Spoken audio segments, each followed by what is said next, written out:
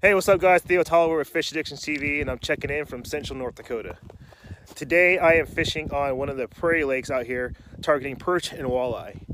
The ice conditions are pretty safe to travel on with the truck. There's still about 2.5 feet of ice. However, there are some slush pockets, and the shoreline may start to deteriorate with the warm temps. But with that being said, we still have plenty of ice out there. So I encourage you guys to go out there and go fishing. With that being said, the fishing has been great. Concentrating my depths anywhere between about 14 to 15 feet of water, and I've been using small tungsten jigs with either waxworms, beaver tail, or a whole minnow. And so far, that seems to be the ticket. And literally, the bite has been all day. Literally, there hasn't been a lull in the moment for fishing. And so yeah, I'm still marking fish down here right now. And yeah, so I highly encourage you guys to come out here. Get in that hot late ice bite and enjoy the rest of March Madness. So cool. So good luck and tight line, guys. Hey guys, Josh here checking in from the southeastern part of North Dakota. Today, it is gorgeous out. I decided to get out, go chase some walleyes and some perch. Perch weren't really cooperative today. So with that being said, the walleyes, they were a little bit more cooperative. Generally what I do in these sloughs when I'm fishing walleyes is target the old shoreline breaks. I found one here that's in about 25 feet of water that comes right off of a point, and then there's weeds up on top of the point. This is one of the key spots for me that I like to try. So with that being said, my go-to baits today, this morning it started off with a flutter spoon, any kind of flutter spoon. For some reason I wanted bright colors with this high sun. I don't get it. Normally I like the natural colors. But as the days progressed, I've noticed that they're starting to shy away from that more. The more I rip it, the more they want to get away from it. So I slowed things down with a buckshot spoon with more of a natural perch color, and it seems to be working. Tipping those with a minnow head has been key. It's been a pretty darn good day of, who can complain about the weather. But your guys' ice conditions, we got anywhere between 2 and 4 foot of ice. Plenty of good ice left. There is a lot of snowpack left. I don't recommend venturing out without tracks unless you plan on walking out. Nobody wants to get stuck this time of year. It's too nice and you're going to sweat a lot. Guys, weather's going to really keep picking up here. The snow is going to melt completely. You're going to be able to get out there driving around.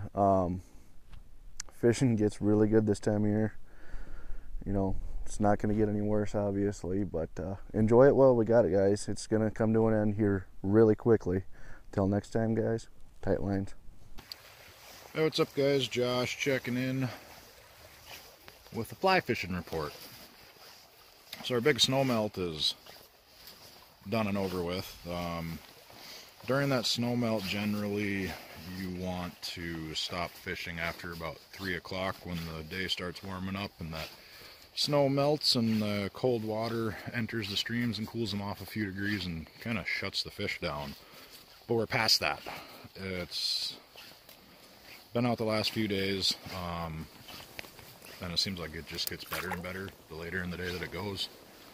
More fish activity. Seen a lot of midge activity yesterday with the sunshine up on top, but today, as you can see, it's pretty overcast, light rain off and on, but it's a really good day of fishing.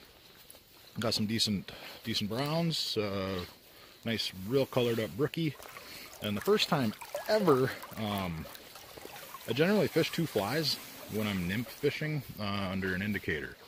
Just show 2 different offerings to the fish and they can pick which one they want. But indicator dropped, set the hook, and I had 2 brook trout on, 1 on each fly. That was pretty neat.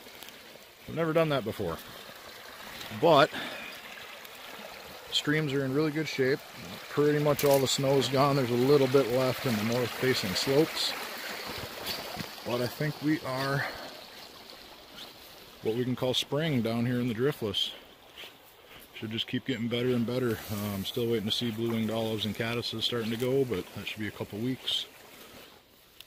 That's what I got for you guys this week. Tight lines, and I'll check you later. Chad Smith with Fish Addictions TV and Tintus Outdoors. As you can see, there's a lot of ice. I'm reporting from the Otter Tail Battle Lake area, and this is my favorite time of year to be out here fishing.